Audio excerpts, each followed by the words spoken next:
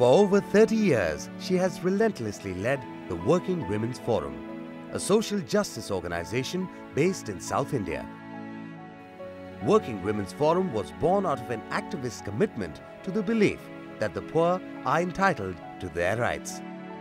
She is Dr. Jaya Arunachalam, one of the most outspoken advocates for women's rights in India.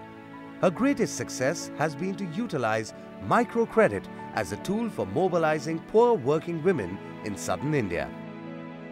Thanks to her efforts, the WWF has sanctioned over 110 million rupees as microfinance loans. I felt that it should be a very different type of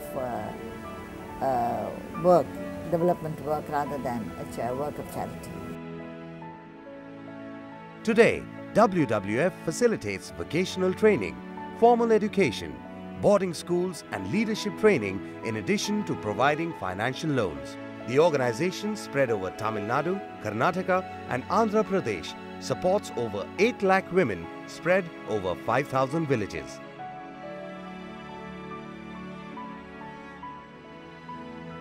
In 1987, she was awarded the Padma Shri for her distinguished service amongst poor women.